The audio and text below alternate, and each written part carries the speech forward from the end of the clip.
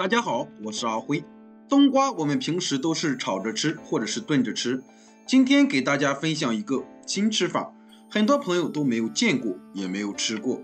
首先冬瓜去皮后从中间对半切开，把冬瓜瓤去掉不要，然后用擦丝器把冬瓜擦成细丝，像视频中这样就可以了。然后加入食用盐，用筷子搅拌均匀，先放一旁腌上5分钟。再准备一个大碗，加入400克普通面粉，然后用220毫升60度的热水和面，边倒边搅拌，一直搅成大面絮状，加入20克食用油，然后下手揉成面团。因为冬瓜水分多，所以我们用热水和面，这样可以提高面粉的吸水性和锁水性。面团刚开始很难揉光滑，我们套上一个保鲜袋，然后醒面10分钟。10分钟以后再来揉，这样揉一揉就很容易揉光滑了。往里面加入1小勺淀粉，加入淀粉可以防止粘连，把面团涂抹均匀，再放到保鲜袋中防止风干。接下来小碗里面打入4个鸡蛋，加入1小把香葱，再加入一点食盐入个底味儿。用筷子把鸡蛋搅散开备用。这时候冬瓜已经腌好了，我们用力挤干里面的水分，再放到案板上剁得碎一些。剁好后放入碗中备用。再准备几朵洗净的香菇，先切成片，最后切成小碎丁，切好装入碗中备用。再准备1根火腿肠，同样切成小碎丁，切好后装入碗中备用。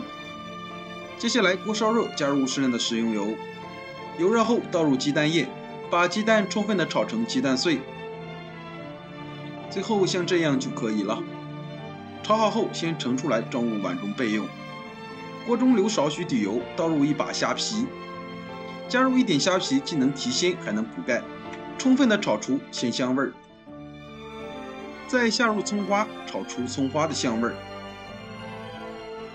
炒香后下入香菇，先把香菇上面的水汽炒干。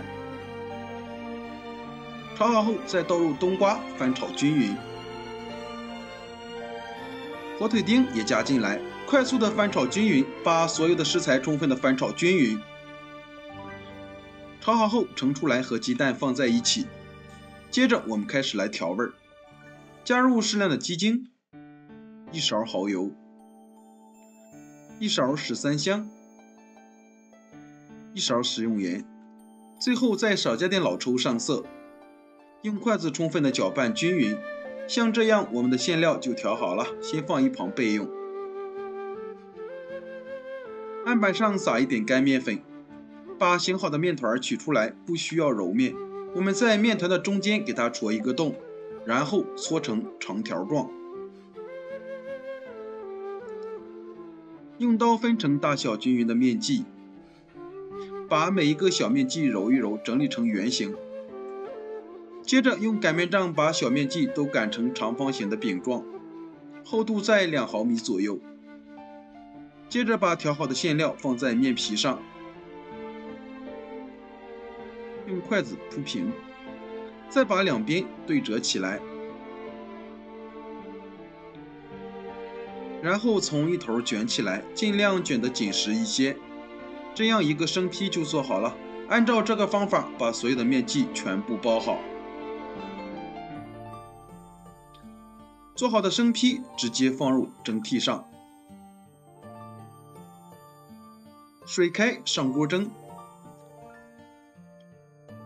盖上盖子，开大火蒸15分钟。时间到了不用焖，直接打开盖子，哇，真的是太香了。现在就可以看到饼皮非常的薄，晶莹剔透的，我们给它盛出来装入盘中就可以享用了。